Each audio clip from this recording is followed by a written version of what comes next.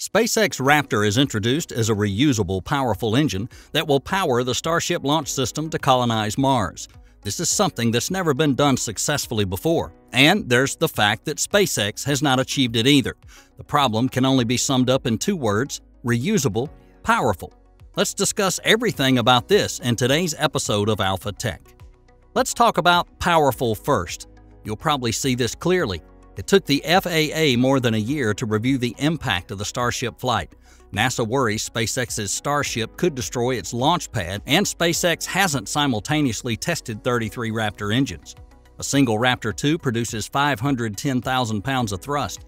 To compare, F1 engine had 1.5 million pounds of thrust. But the most important thing is, with all 33 Raptors at full throttle, Starship is producing 7,600 tons or 16.7 million pounds of thrust at liftoff, beating the most powerful rocket. Saturn V uses 5 F1 engines in the first stage. Its power is extremely barbaric. You know, Rocketdyne has designed the F1 engine for several years, and they did that before for the U.S. Air Force. But after the Air Force couldn't find a use for the powerful engine, development stopped until NASA came along. And SpaceX has been definitely facing many tough issues with dozens of Raptors on Starship. Now let's turn to the other word. One definition of a reusable rocket engine is simply one that can be fired more than once in succession. Pretty much all the legacy-era engines that people discuss meet this criteria. The fact is that even non-reusable engines are often kept on test stands for months at a time as part of the development or certification test or acceptance efforts that are all designed to accomplish one thing or another. It's by no means unusual to have several dozen test firings on a single non-reusable engine. So what are the challenges in making a Raptor engine and giving it a long life and making it truly practical to operate over that long life? Honestly, anything that's required to work repeatedly in extreme conditions is more difficult to do than something that's only required to perform for a few minutes, which is the typical runtime of an orbital booster. The biggest and most troublesome component is the turbopumps. Most rocket engines are an open cycle design where fuel and oxidizer are bled off the main system to drive a twin centrifugal pump via turbine. The exhaust from that process is dumped outside the engine bell and can be seen as a trail of black smoke, as they're usually designed to be very fuel-rich. Being fuel-rich helps keep temperature down, but even so, the turbine blades and seals are still subject to high temperature and stress, which can destroy fine tolerance components quickly.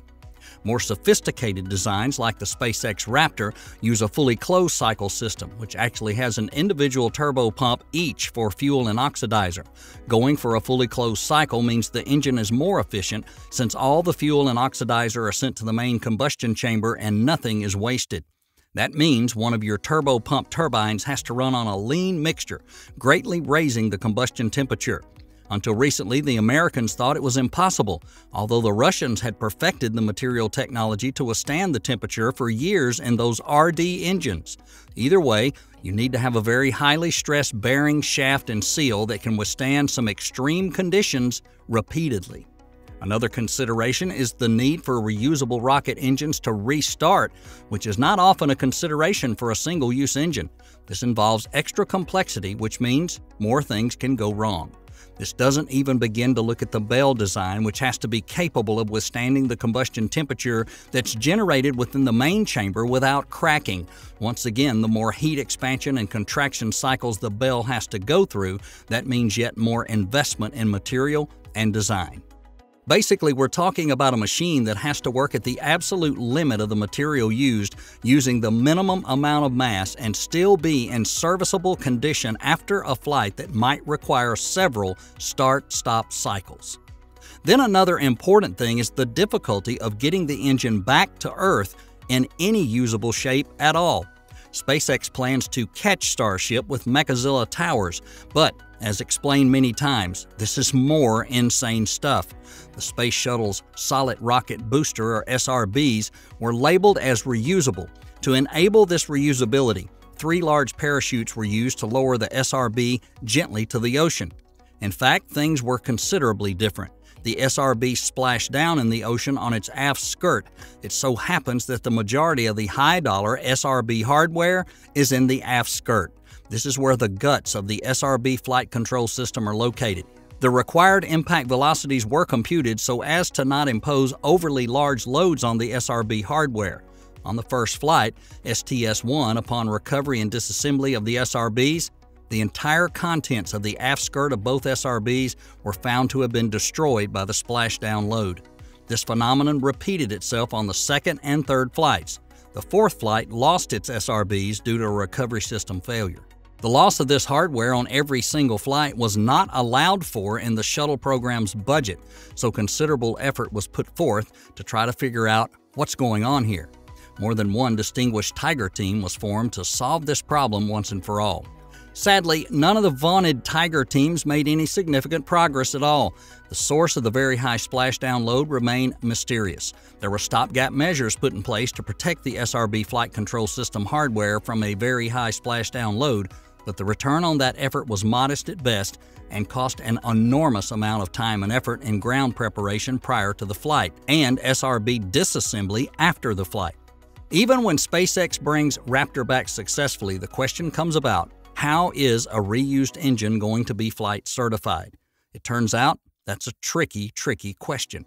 If the criteria for flight certification for a reused engine is the same as that of a new engine, it implies that all of the same tests starting at component level are performed as they would be for a new engine.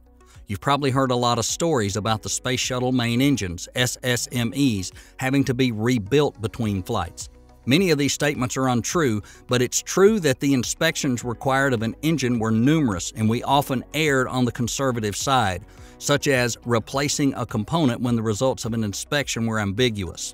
NASA then ran vicarious checkout tests on the components that were replaced and ran a series of full-up simulation tests on the entire engine, which fairly well duplicated the initial checkout test for that engine. The COFR for the SSMEs could then be signed based on the subjecting of the reused engine to essentially a full set of new engine checkout tests. The above description was an attempt to explain how NASA made the SSME formally reusable. In summary, the engine's fully capable of numerous firings to begin with, and so is reusable without adding further trimming. However, the flight certification process that accompanies a reused engine had to be conducted to the same standard of rigor that's applied to a new engine. And finally, when people think about reusable engines, it means less expensive. Actually, that's entirely false. In fact, the shuttle program results can be used to argue that reusing space hardware is actually more expensive than building new hardware if the flight certification standards for reused hardware are the same as for new hardware. The hard part of space hardware that's expensive is not the aluminum, steel, and nickel that sits on the launch pad.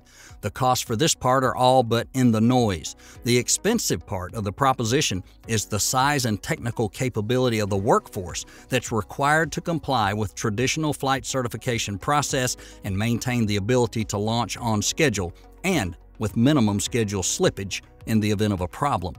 After all, SpaceX engineers are now applying more modern scientific research. However, overcoming all these difficulties is not possible in the near future. And that about wraps it up for today's episode. Hey, don't forget to share your ideas in the comments section. Everyone's support motivates us to create more quality video. And for that, we thank you so much and hope to see you next time.